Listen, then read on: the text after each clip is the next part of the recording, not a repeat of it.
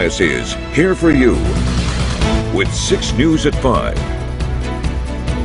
Science fiction is one step closer to reality tonight as the Energy Department announces a breakthrough in the decades-long quest for nuclear fusion. It's our top story at 5. Thanks for joining us. I'm Lauren Thompson. For the first time, scientists have produced more energy in a fusion reaction than was used to ignite it. Fusion is the energy that powers the sun and stars. It works by pressing hydrogen atoms into each other with so much force that they make helium and release enormous amounts of energy and heat. Energy Secretary Jennifer Granholm and other officials say this breakthrough will pave the way for advancements in national defense and the future of clean energy.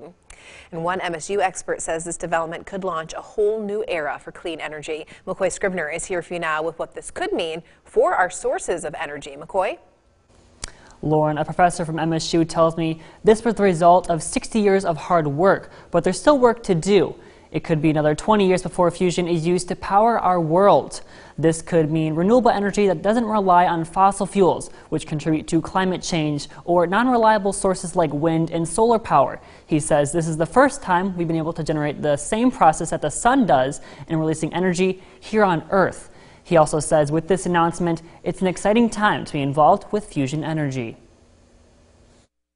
In a future where we have fusion energy, it's a clean energy source, it's a renewable energy source. If done correctly, it could be an inexpensive energy source. And so this is a step in moving in that direction. Despite the energy gained through the achievement, for fusion to be possible in the future, it needs to produce significantly more power and for a much longer duration. Back to you. Thanks, McCoy. Well, speaking of energy, the Michigan Department of Technology Management and Budget got a $110,000 energy rebate from Consumers Energy today.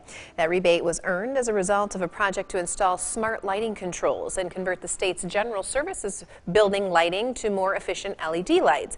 Officials say projects like this can lead to big savings. We had a great opportunity here to invest in this technology for our warehouse space. You know, putting in this great technology as far as the lights will dim when people are not here, when there's activity, they turn right on. We were able to reduce the total number of our lights in the warehouse as well. So we're seeing a great reduction in our operating costs, a great opportunity for us to put energy efficiencies in place. The improved smart lighting design uses about 70% less energy than old technology and will lead to an estimated $77,000 in annual savings.